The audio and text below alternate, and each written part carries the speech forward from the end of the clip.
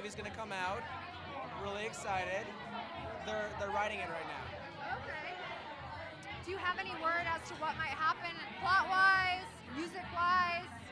I don't know. I was talking with some of the musical directors, and they were like teasing me about not showing me any of like the new lyrics to anything. So I have no idea, but I'm really excited.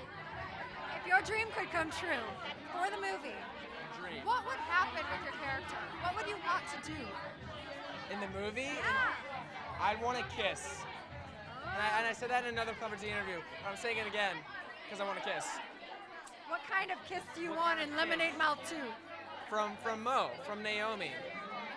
Yeah, I think that makes sense. Maybe like Mo and Scott could like break up, and then Charlie and Mo get back together. Or not that they work together, but it's kind of a sob story. I felt bad for myself, like watching the movie. Like I felt bad for Charlie, even though I am.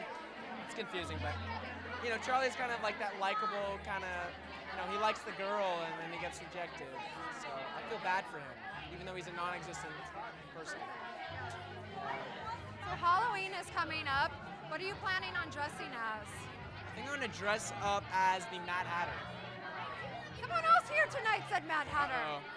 That's gonna be a problem. A girl said Mad Hatter. So how are you going to differentiate your costume from someone else's Mad Hatter costume? What's unique about yours? I am going to commit and be the character.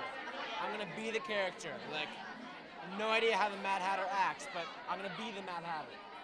You know, with the acting. Acting. Anything else coming down the pipeline for you that we should know about? I know Lemonade Mouth is humongous. Well, I've been really busy. I have Lemonade Mouth 2. We're gonna be filming that and all that. And then I've been testing for a Disney show and some other things. So I've been testing for a lot of different big projects, and I'll know word soon. So follow me on Twitter. Ding.